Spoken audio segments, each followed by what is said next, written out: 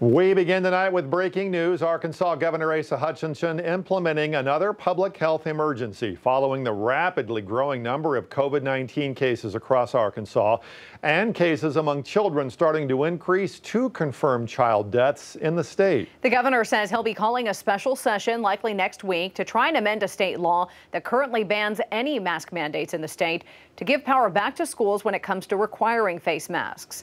5 News reporter Bailey Devane joins us live from Fayetteville. And Bailey, the governor made his intentions clear this afternoon, right? That's right. Governor Asa Hutchinson is wanting to amend Act 1002 as soon as possible. There's only 2 weeks left until the school year, and he's pushing for schools to require face masks to protect a vulnerable population. Now, Governor Asa Hutchinson says he's worried for children ages 12 and under who are ineligible for the vaccine because COVID cases within kids are climbing.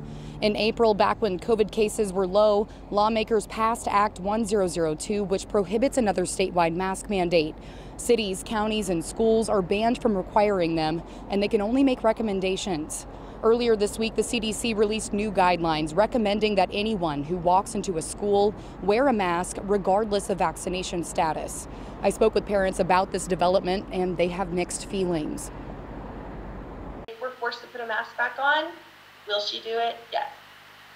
Can you expect to see me at our state government offices telling them what I think about that? Yes. Like my daughter's going into 5th grade, she can't be vaccinated and her classmates cannot be vaccinated.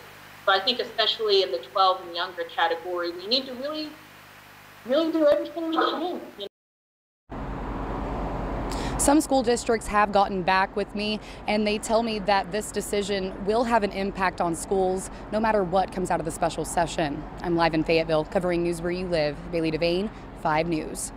All right, Bailey, thanks. This amendment would apply to Arkansas schools K through 12, but not colleges or universities.